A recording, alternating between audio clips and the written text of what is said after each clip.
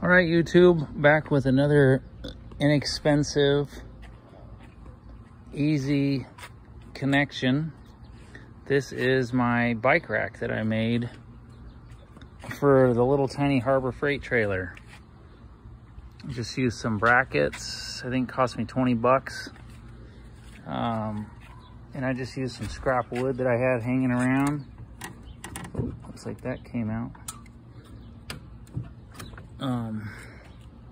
But yeah, you can see that one popped out on me on the road, probably because of the strap. But anyways, kind of works like a pickup truck. I'm gonna put some felt or something on there just to protect it a little bit.